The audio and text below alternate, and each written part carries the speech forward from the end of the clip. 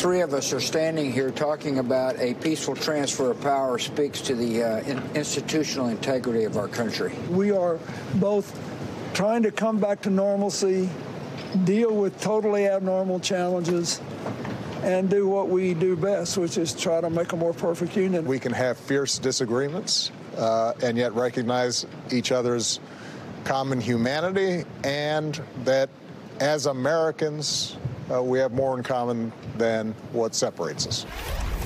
After the last 4 years, it's easy to forget what presidential leadership is supposed to sound like. It really was a profound message of hope, though, last night, courtesy of what's been called the most exclusive fraternity on the planet, the Ex-President's Club. Conspicuously absent there, of course, that fraternity's newest inductee, Donald Trump. And it's rather obvious why. The subtext of that recommitment to American values and a transfer of power was the idea that Trump was an outlier, an aberration, that we are really better than what we've been through over the last 4 years. Joining our conversation, MSNBC political contributor, former Congressman David Jolly, now the national chairman of the Serve America movement. Michael Steele's still here. David Jolly, your thoughts on everything that transpired yesterday and specifically the three presidents, former presidents who were in attendance? Critically important words from three former presidents. And though they may have been offered to our new president, Joe Biden, the audience intended was the world. That was a message for the world to hear and for world leaders to hear that American democracy, in the words of Joe Biden, had prevailed yesterday, that our system had sustained 4 years of disruption under Donald Trump. And all you have to do for a brief moment, Nicole, is think about if the message of unity had failed yesterday, where we would be. The importance of that message of unity. Joe Biden did not give an overtly ideological speech. It would have seemed tone deaf. It would have been tone deaf if he had seemed overconfident. I mean, we've lived through 4 years of a president offering false confidence. We are a nation beleaguered by a pandemic with an economy that's been supported by artificial stimulus from the Congress and from the Fed. We are dealing with a radical, violent political movement in the United States.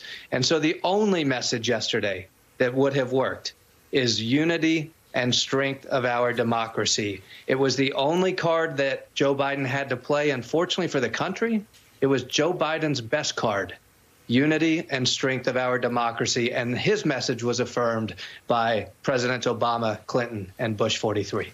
Yeah, I mean, I want to associate myself with everything that David Jolly just said. But, Michael Steele, I was thinking when I watched them of how Joe Biden can tap them. Because another thing that wasn't normal was most presidents in both parties tap their predecessors to help them with big things, often big philanthropic things. The President 43's father, the first President Bush and Bill Clinton raised money for victims of natural disasters and floods, and there is a role for former presidents, and I wonder if you have any thoughts on what President Biden might tap them for.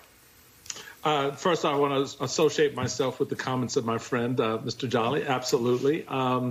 Number two, I think you're going to see a 180-degree turn in terms of how this White House works with these former presidents who, by their very presence here today, not just only affirmed the collegiality of that particular club, but affirmed their reentry into the body politic on behalf of this president.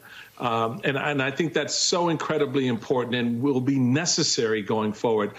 Just think about what a President George Bush reaching out to Mitch McConnell and other Republicans on the House and Senate side to help move the country's agenda forward. I didn't say Joe Biden's agenda. I said the country's agenda forward. Just think about what a President Barack Obama, now, having his vice president there, when it gets really sticky, when you hear those progressives sort of beating the drum to kind of move off of the country's agenda, what that will mean. I think it's an important opportunity. David Jolly and Michael Steele, thank you both so much for spending some time with us today. It's great to see you both. When we return, as we